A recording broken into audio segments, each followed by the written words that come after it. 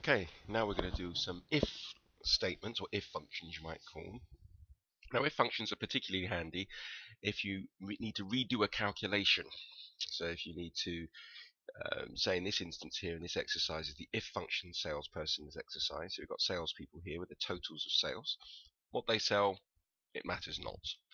So you've got Frank Jr. here, all the way up to, he's got 368. Now, the problem with this is, what we want to do is make sure that if they hit their bonus, if they hit their target, of 400, then they will receive a bonus, and that bonus will be 5% of their total. So we're going to be quite generous there.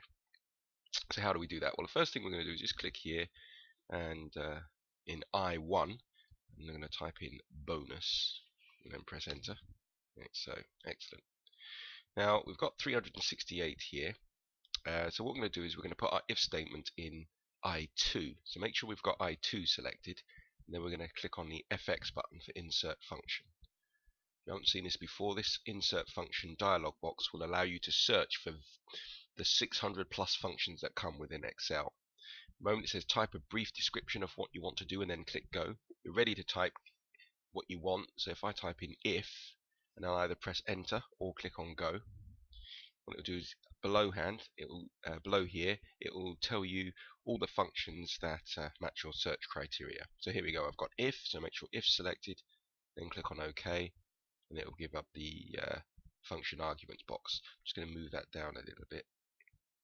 So the function arguments box, basically the logical test is the condition.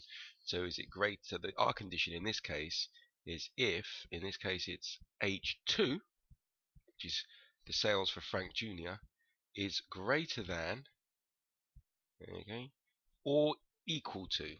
So if you notice that I've done the greater than symbol, you can access that symbol by holding down the shift key on the keyboard and pressing full stop.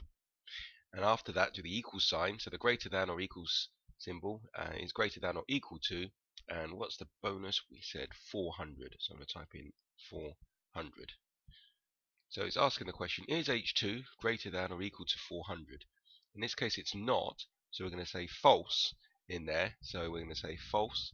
So the value if true, if it was true, he would get his 5% bonus. So the 5% bonus would be H2 multiplied by 0.05. So using the 5% as a decimal, basically. So 1 is 100, 0.1 is 10, 0.05 is 5. So there we go. We can see here he'll get his 18.4. So if it's selling ice creams, which has been a previous exercise, you'll get an 18.4 ice cream cone bonus. If he's being generous, it could be an 18,000 and nearly £8,500 bonus. What happens if he doesn't reach his bonus? Well, he gets a big fat 0. So you can see there that I've typed the 0 in the value of false, and the full result can be seen at the bottom as 0. So I can click on OK, and there we go.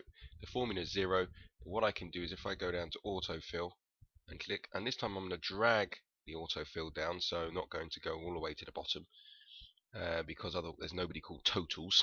That's just obviously totals, and they will always hit their bonus. So in this case here, you can see that two people, Jesse Jackson and Joshua Fortescue, they both reached their bonus, and one of them gets 20, one of them gets 20.43. So there you go. There's a bit more information on if statements. If you want to know more, please see www.computertutoring.co.uk.